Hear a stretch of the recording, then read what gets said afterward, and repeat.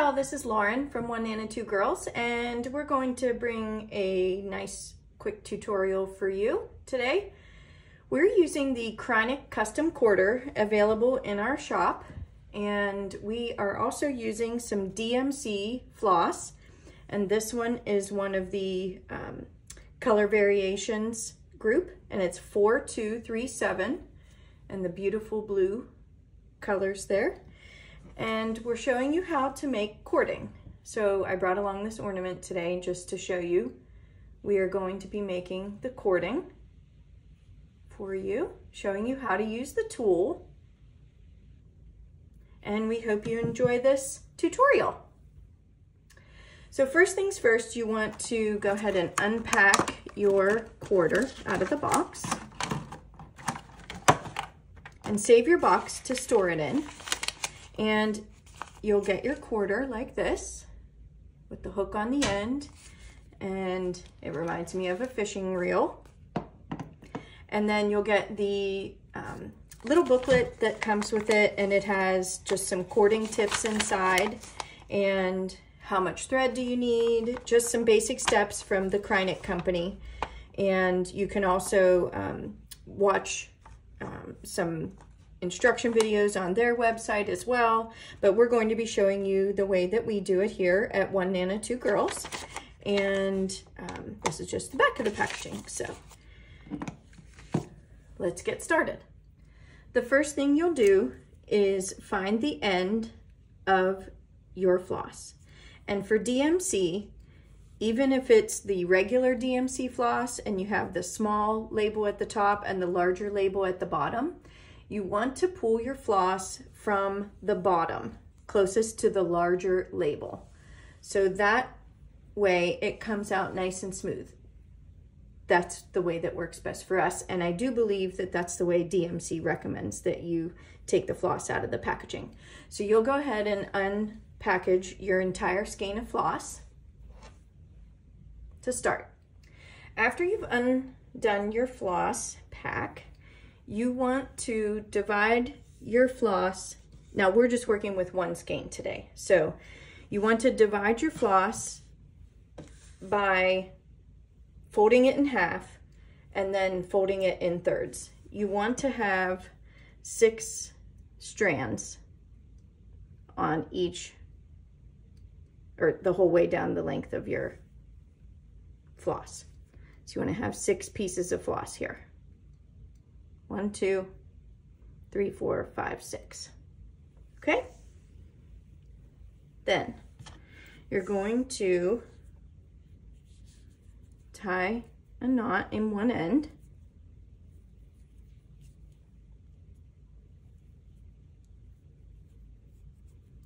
And I put it pretty close to the end. And you do have some loops here. And that is actually what we're going to loop onto the quarter. So again, you want your 6 strands, and then you want to tie an end into a knot, and then go ahead and take your loops over the hook on the tool.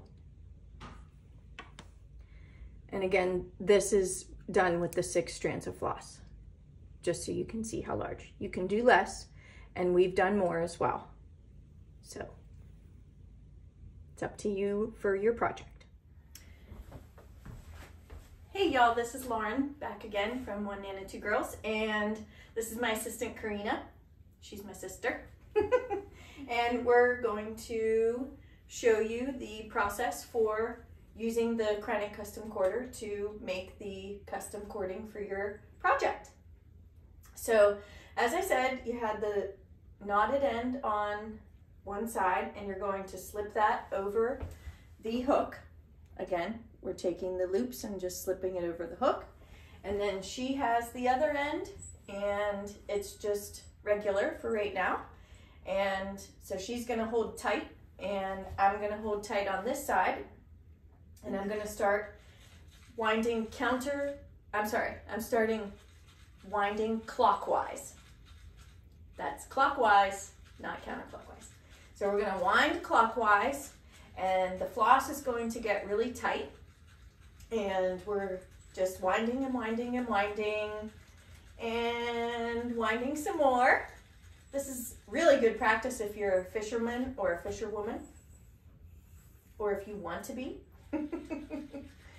Our pap used to take us fishing all the time, so we're pretty well versed with fishing poles. So once you've wound so far, you want to take a look at your floss, and we'll get this a little closer for you. Back up, Kreinik, it's buckling.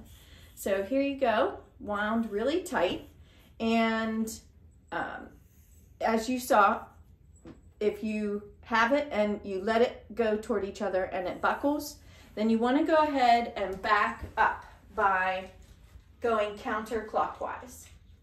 So just back it up a little bit until those kinks have worked their way out, and you want to keep it really taut. So the person on the other end will keep it really taut for you, and if you don't have another person, you can use a hook that you can screw into a piece of board or into a stud in your wall, etc. So now once we have it like this, and it's very tightly wound, you're going to actually remove the tool from this end, and you're going to slide it down your floss to the middle.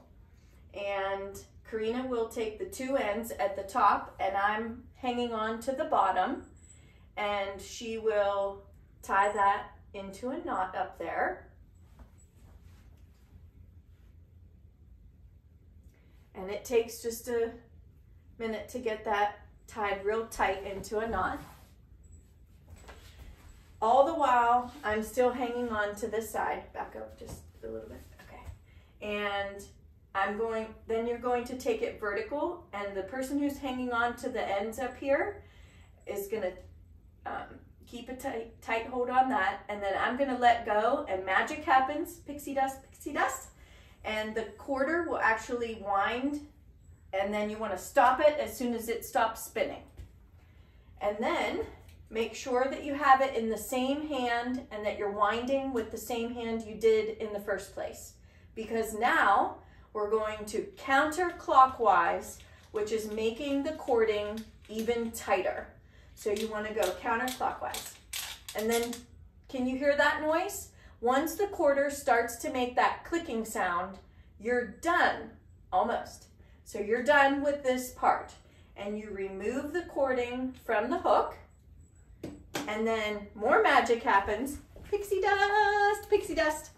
And then I'm gonna let go of the cording and smooth it out, and then you have your beautiful blue cording, or whatever color floss you're using, and you have your beautiful cording all ready and set for your project. Now, if you like making the cording, you can go ahead and make up cording in advance, and you can store it in small Ziploc bags. That's what we do, especially for our Prairie Schooler Santas, because we make them and finish so many of them. We want to have our cording ready, so when we're finishing, everything's all set for us to finish our project completely. And it's so much fun to see what the cording turns out like, especially with these variegated flosses, and then the single color flosses also. And for the, let me grab one of these, for the Prairie Schooler Santa pillow ornaments, we actually use the 3 colors and make the cording and wind it together. So it's really an adventure when you get to see the finished product from picking your colors and making your cording out of it. So we hope you enjoyed our tutorial, and if you have any questions, please feel free to let us know. And stay tuned for our next tutorial that we're going to be doing is a flat fold, and then we'll be doing another tutorial called a mounted flat fold stand up. So the next one will be a flat fold stand up, and then a mounted flat fold stand up. And this cording looks so beautiful on the mounted flat fold stand up, you'll be amazed. So please stay tuned, and don't forget to subscribe and ring that bell for notifications of our future videos. And we can't thank you all for your support, and we hope you really enjoy making your own custom cording for your project. Bye.